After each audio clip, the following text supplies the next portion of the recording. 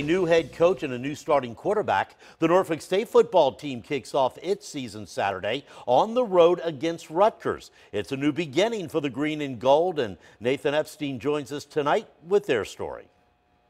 Latrell Scott comes to Norfolk with a lot of success on his head coaching resume. He took the University of Richmond to a 6-5 record in 2010. Then in 2 seasons at Virginia State, he won a combined 19-4 and never lost a conference game, winning 2 straight division titles. Now he's hoping to translate that to a Spartan team that hasn't enjoyed success in quite some time. We're better than we were at this point in the spring, and I'm cautiously optimistic. With a new head coach, maybe comes a new attitude at Norfolk State. Settle down, guys, and play ball. From day one when Coach Scott came in, he laid down his foundation and just laid down the new rules and regulations that we have, and it's been going off great so far.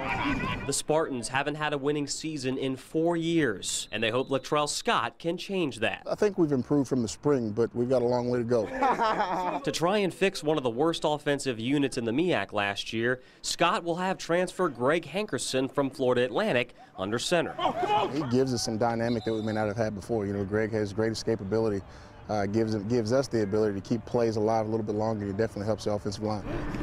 And they'll be blocking for Gerard Johnson, who transferred in from Old Dominion. It's a different offense. I never ran an offense like this, but I've enjoyed it.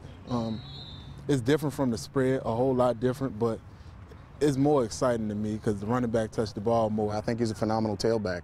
I've known Gerard since his high school days, and he had a great career while he was over at Old Dominion, but I'm definitely glad he's here with us.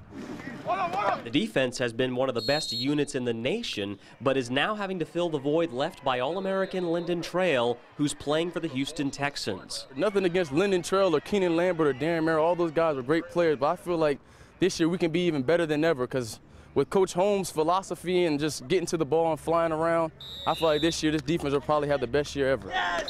All in all, the Spartans are ready to win. We set our goals, our mindset is set, and we just got to keep following Coach Scott's lead and doing what we got to do, and a winning season will be here.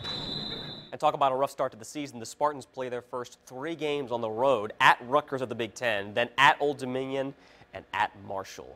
I'm Nathan Epstein for the Sports Wrap. And in case you want to make note, here they are again.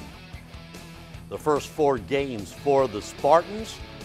The following week, the short trip to Old Dominion, then back on the road at Marshall. That's 3 FBS opponents before Norfolk State's conference opener